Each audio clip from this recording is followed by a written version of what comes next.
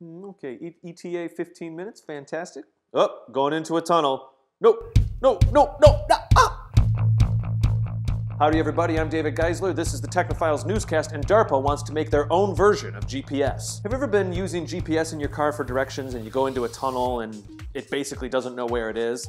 This has been a problem for the US government for a long time, apparently. So the US government is interested in trying to make a more reliable positioning system. The folks over at DARPA, which is owned by Google and part of the US Department of Defense, think they have an idea. GPS works pretty well for consumers and our day-to-day activities, but we all know that if we go inside a tunnel or underwater or something like that, it breaks down. In fact, there's actually parts of the world where GPS isn't even available or blocked. DARPA is proposing a technology they're calling ASPN. It stands for All Source and Positioning Navigation. So like I said, DARPA is planning on using a little bit of GPS, but when it does get spotty, they're thinking that they'll be using things like cell phone towers, TV towers, radio towers. They're even thinking about a system that might use lightning. In addition to that, these new receivers would also have the ability to know where they're moving on their own. What I mean is they're not triangulating off other sensors. They're considering putting in accelerometers, compasses, gyroscopes. So when these sensors do, for example, maybe lose a GPS signal, they can know where they were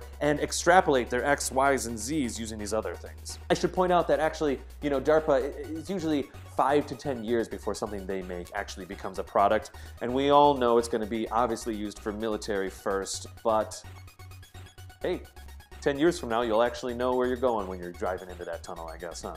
Anyway, that's the video for today.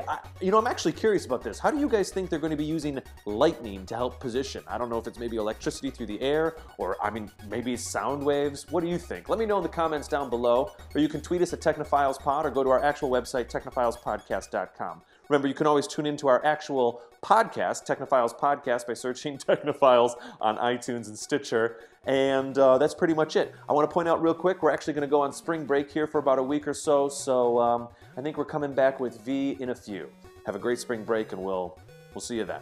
Alrighty guys, I hope you enjoyed the video. If you did, be sure to check out some of our other videos right here. Remember, you can subscribe to us right down there. In the meantime, I'm going geocaching. Let's see, location, 15 steps to the off stage. Oh, nope, wrong, had it wrong, back on stage. My GPS, it keeps cutting out. I'm in deep foliage. If only there was a lightning storm.